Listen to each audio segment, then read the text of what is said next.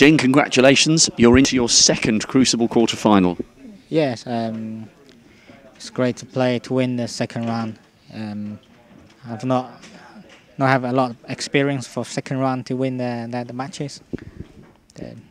Were you worried at all when Mark took a 6-2 lead after the first session?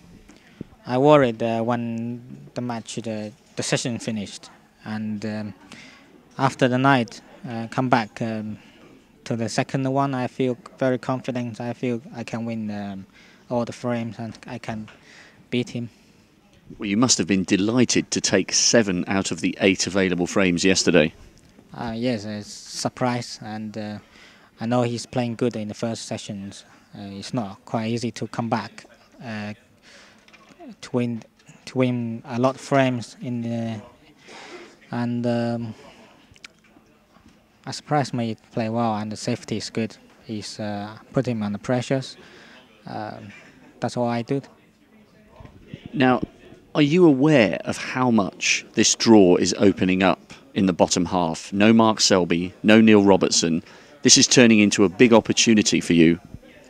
Don't worry about this. You say anyone could be the better player to play at Crucible. Depends. See how's better forms you, how better play in the games. Everybody's very hard to beat. So what about this quarter-final with Barry Hawkins? Just enjoying. But are you expecting a tough challenge? Because obviously you may have been having to face Mark Selby, but Barry's in form. Yes, I like to beat the good players. Try to win. Are you aware, as every round goes on, of the pressure and the expectation rising at home in China? Not really. Just win the title. That's all I think. It's going to be very strong. Well done today, and we'll see you in the quarterfinals. Thank you.